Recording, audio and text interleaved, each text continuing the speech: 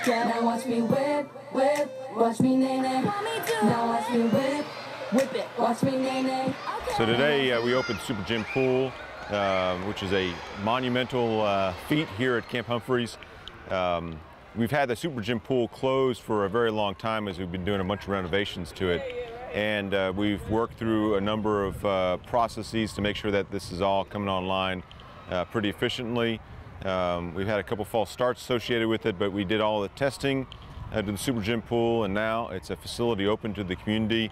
And now we got about 100 kids in the pool. We did a drawing to see which child was going to get in the pool first, and number 125 got the opportunity to get into the pool first, so which is great. Mr. Cameron here is our grand prize winner. He'll be the first to enter the swimming pool, and he also wins a 2016 Family Season Pass to the Splish and Splash Outdoor Pool. Oh, I mean, we're happy that it's finally open to the community. We've been getting asked all the time about when it's going to open. Now we have it open to the community. So now the community down here at Camp Humphreys, they're more than welcome to finally utilize our facility.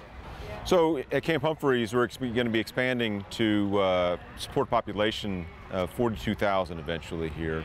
And we've got a number of fitness facilities on the installation. Inside this super gym is a 100,000 square feet facility, and we're going to have 4 more medium-sized gyms on the installation, and we're going to have additionally a functional fitness facility. Having pool facilities, especially indoor pool facilities, will be very important to us, especially as we look at the winter months here in the Pyeongtaek area. And so an indoor pool of this size is going to be exceptionally important for the fitness of the community and the resiliency of not just our kids that are in the pool right now, but kids of all ages, from the time that the toddlers can swim to the time that they're very seasoned adults, seasoned swimmers here. So this gives us a great opportunity to increase the resilience in the community.